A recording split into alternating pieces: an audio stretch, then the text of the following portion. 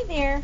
We're back for another chapter in Farmer Boy by Ingalls Wilder. This time we're going to be reading Summertime. So they just had their Independence Day celebration, and now we're going to see what they do during those hot summer days. The sunshine was hotter now, and all the green things grew quickly. The corn thrust its rustling narrow leaves waist high. Father plowed it again, and Royal and Almanzo hoed it again. Then the corn was laid back. It had gained so much advantage against the weeds that it could hold the field with no more help. The bushy rows of potatoes almost touched, and their white blossoms were like foam on the field. The oats rippled gray-green, and the wheat's thin heads were rough with young husks where the kernels would grow. The meadows were rosy purple with the blossoms that the bees loved best. Work was not so pressing now. Almanzo had time to weed the garden and to hoe the row of potato plants he was raising from seed. He had planted a few potato seeds just to see what they would do, and every morning he fed his pumpkin that he was growing for the county fair. Father had shown him how to raise a milk-fed pumpkin. They had picked out the best vine in the field and snipped off all the branches but one, and all the yellow pumpkin blossoms but one. Then between the root and the wee green pumpkin, they carefully made a little slit on the underside of the vine. Under the slit, Almanzo made a hollow in the ground and set a bowl of milk in it. Then he put a candle wick in the milk, and the end of the candle wick he put carefully into the slit. So this milk-fed pumpkin is going to grow very large. The milk helps it grow bigger, but it will also be a lighter color. It won't be quite so bright orange because the milk will kind of dull the coloring, but it will be a very large pumpkin. Every day the pumpkin vine drank up the bowl full of milk through the candle wick, and the pumpkin was growing enormously. Already it was 3 times as big as any other pumpkin in the field. Almanzo had his little pig now, too. He had bought her with his $50, and she was so small that he fed her at first with a rag dipped in milk. But she soon learned to drink, and he kept her in a pen in the shade because young pigs grow best in the shade. And he fed her all she could eat. She was growing fast, too. So was Almanzo, but he was not growing fast enough. He drank all the milk he could hold, and at mealtimes he filled his plate so full that he could not eat it all. Father looked stern because he left food on his plate and asked, "What's the matter, son? Your eyes bigger than your stomach?" Then Almanzo tried to swallow a little more. He did not tell anyone. He was trying to grow up faster so that he could help break the colts. Every day Father took the 2-year-olds out one by one on a long rope and trained them to start and to stop when he spoke. He trained them to wear bridles and harness and not to be afraid of anything. Pretty soon he would hitch each one up to with a gentle old horse and teach it to pull a light cart behind it without being scared. But he wouldn't let Almanzo even go into the barnyard while he was training them. Almanzo was sure he wouldn't frighten them. He wouldn't teach them to jump or balk or try to run away, but Father wouldn't trust a 9-year-old. That year Beauty had the prettiest colt Almanzo had ever seen. He had a perfect white star on his forehead, and Almanzo named him Starlight. He ran in the pasture with his mother, and once, when Father was in town, Almanzo went into the pasture. Beauty lifted her head and watched him coming, and the little colt ran behind her. Almanzo stopped and stood perfectly still. After a while, Starlight peeked at him under Beauty's neck. Almanzo didn't move. Little by little, the colt stretched its neck toward Almanzo, looking at him with wondering wide eyes. Beauty nuzzled his back and switched her tail. Then she took a step and bit off a clump of grass. Starlight stood trembling, looking at Almanzo. Beauty watched them both, chewing placidly. The colt made one step, then another. He was so near that Almanzo could almost have touched him, but he didn't. He didn't move. Starlight came a step nearer. Almanzo didn't even breathe. Suddenly the colt turned and ran back to its mother. Almanzo heard Eliza Jane calling, "Manzo!" She had seen him. That night she told Father, and Almanzo said he hadn't done a thing, honest, he hadn't, but Father said, "Let me catch you fooling with that colt again, and I'll tan your jacket. That's too good a colt to be spoiled. I won't have you teaching it tricks that I'll have to train out of it." The summer days were long and hot now, and Mother said this was good growing weather, but Almanzo felt that everything was growing by him. Day after day went by and nothing seemed to change. Almanzo weeded and hoed the garden. He helped mend the stone fences. He chopped wood and he did the chores. In the hot afternoons when there wasn't much to do, he went swimming.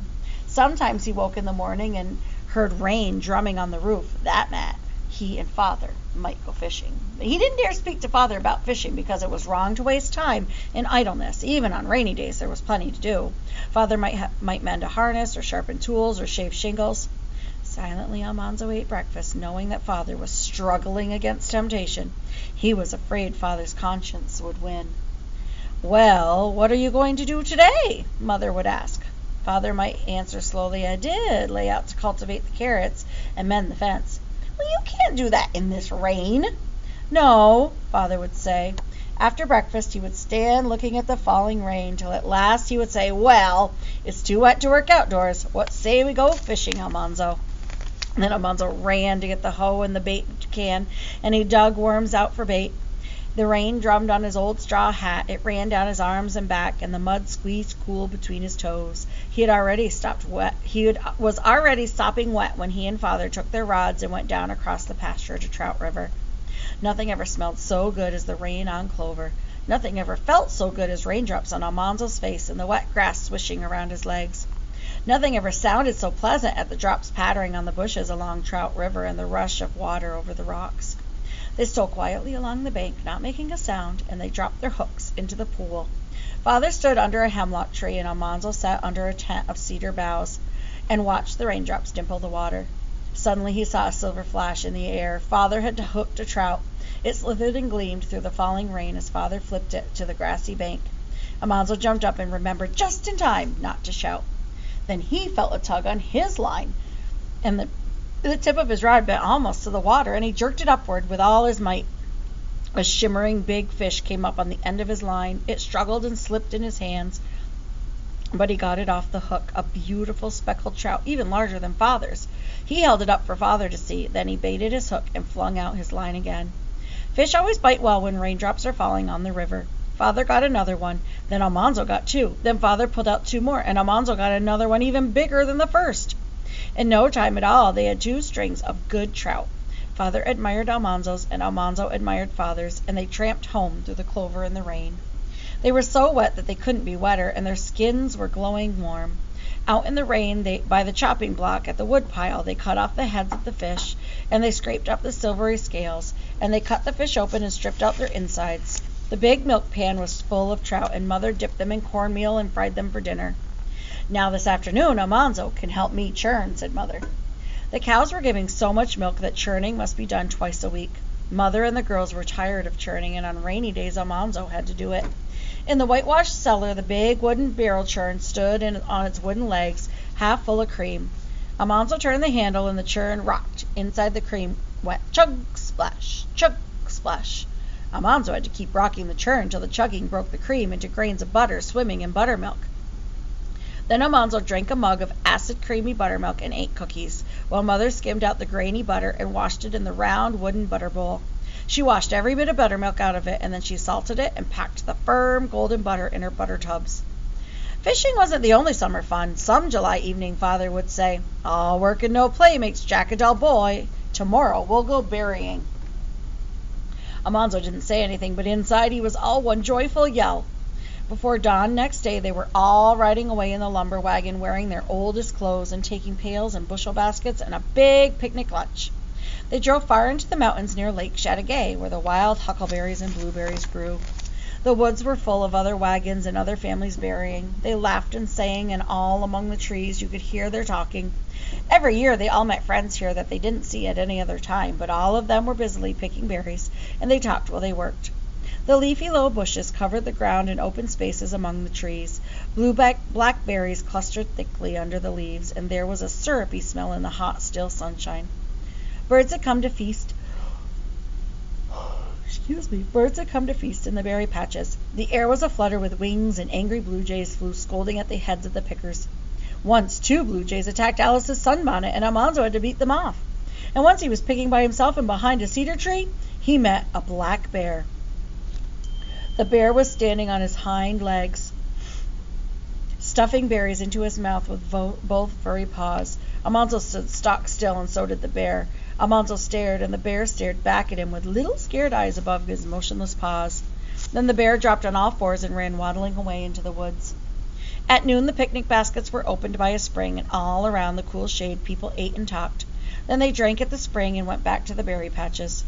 Early in the afternoon the bushel baskets and all the pails were full, and Father drove home. They were all a little sleepy, soaked in sunshine and breathing the fruity smell of berries. For days, Mother and the girls made jellies and jams and preserves, and for every meal there was huckleberry pie or blueberry pudding. Then one evening at supper, Father said, "It's time Mother and I had a vacation. We're thinking of spending a week at Uncle Andrew's. Can you children take care of things and behave yourselves while we're gone?" "I'm sure Eliza Jane and Royal can look after the place for a week," Mother said, "with Alice and Almanzo to help them."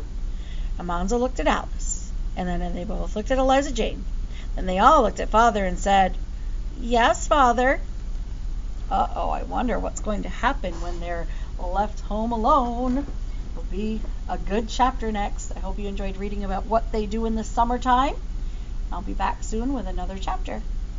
Have a great day.